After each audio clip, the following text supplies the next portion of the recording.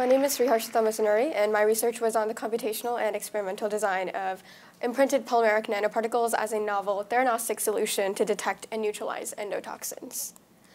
So endotoxins, or lipopolysaccharides, are molecules that are found on the surface of gram-negative bacterial species, such as E. coli, Salmonella, and P. aeruginosa, and they're known to cause more than half of all cases of sepsis, which is an inflammatory condition that's characterized by the body's excessive immune response to bacterial infection. Now, when lipopolysaccharide enters your bloodstream, it interacts with a protein that's constantly circulating within your blood, known as LPS binding protein, or LBP. The complex that forms between LPS and LBP then goes on to trigger a cell surface receptor known as CD14, which leads to the release of inflammatory molecules such as TLR4s and cytokines. Now, under normal circumstances, this would be considered a healthy immune response.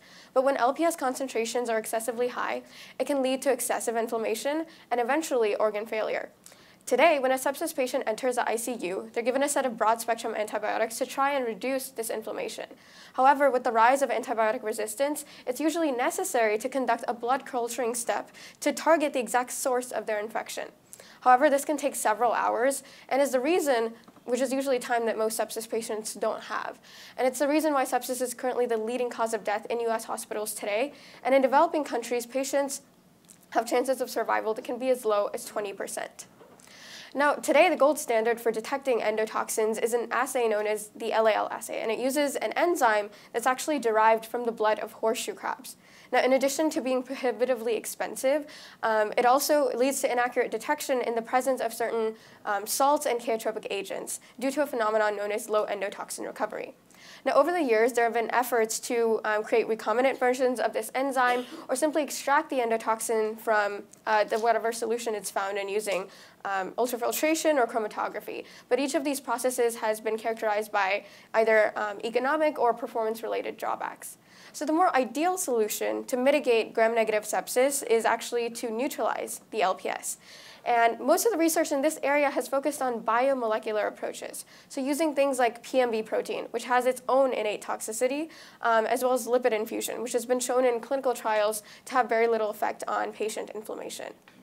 So I took a novel and synthetic approach to LPS neutralization by adapting a technology known as molecularly imprinted polymers, or MIPs. MIPs are basically synthetic antibodies, and they're formed by allowing functional monomers to polymerize around a target molecule, which in this case is the LPS, in the presence of a cross-linker. The result is once you remove the template, you're left with a polymer matrix with these specific binding cavities that are selective towards that target.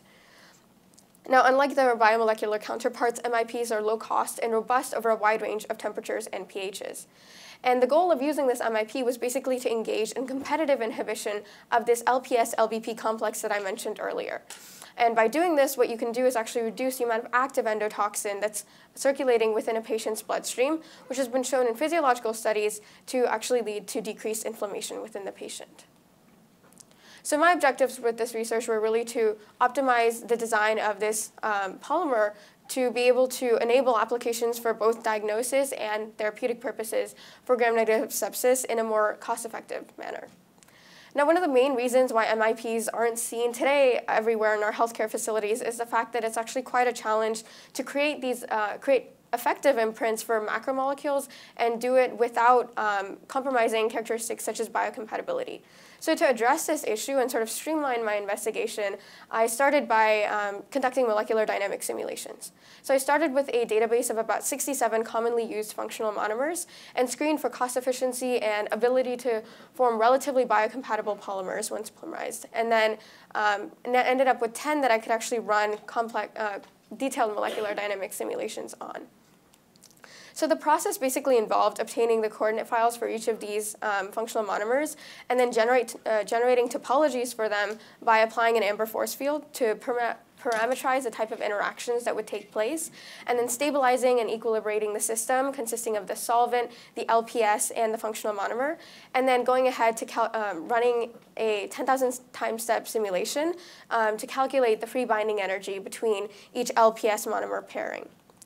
In a nutshell, what I found was that the hydroxypropyl methacrylate and itaconic acid were identified as the two prime candidates for MIP synthesis for endotoxins because of their magnitude of their free binding energies, indicating that they are more likely to react with LPS to form an effective imprint. So I then went ahead and translated these computational results to experimental synthesis of these nanoparticles by using a process known as precipitation and polymerization.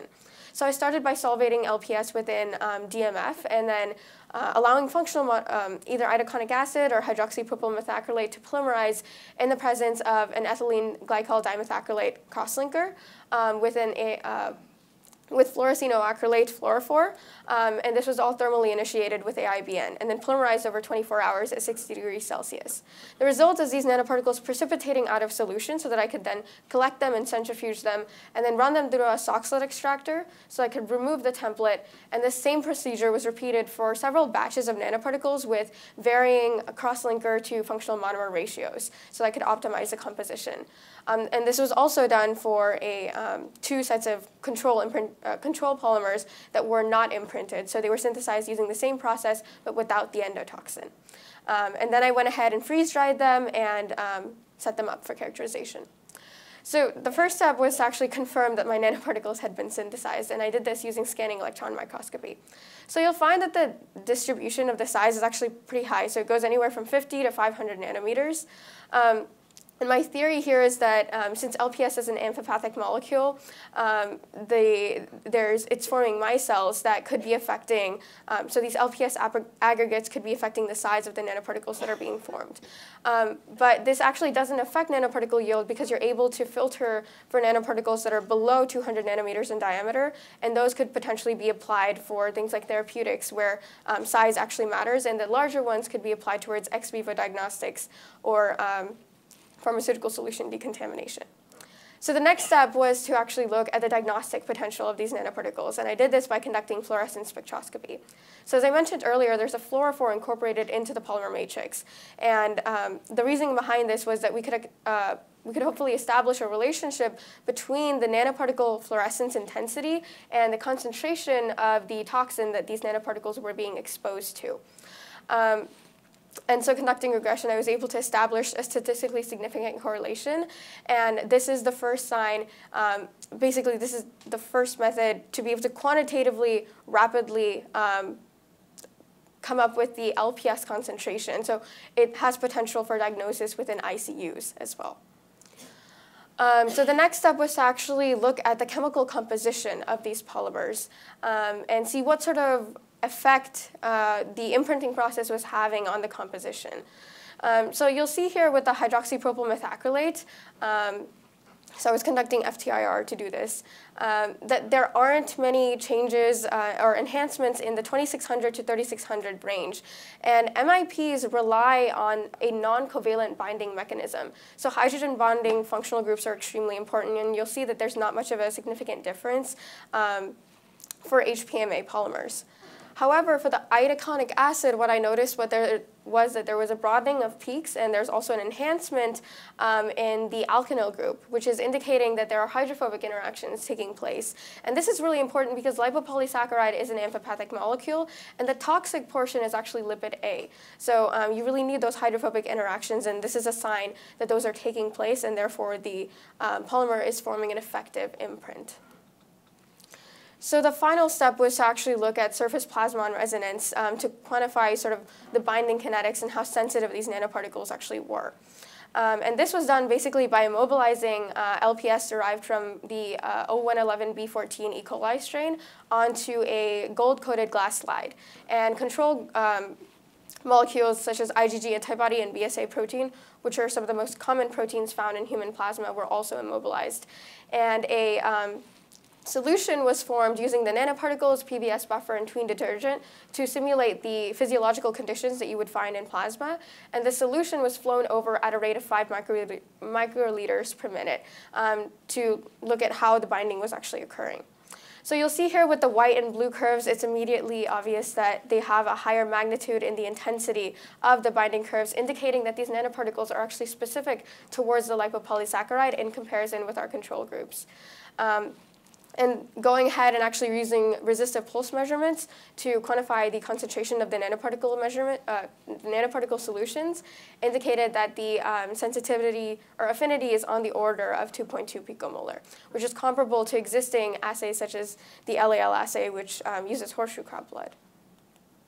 So in summary, chemical, computational, and experimental analyses revealed that molecular imprinting is actually a viable solution for LPS detection and capture, which translates to theranostic capability in the future.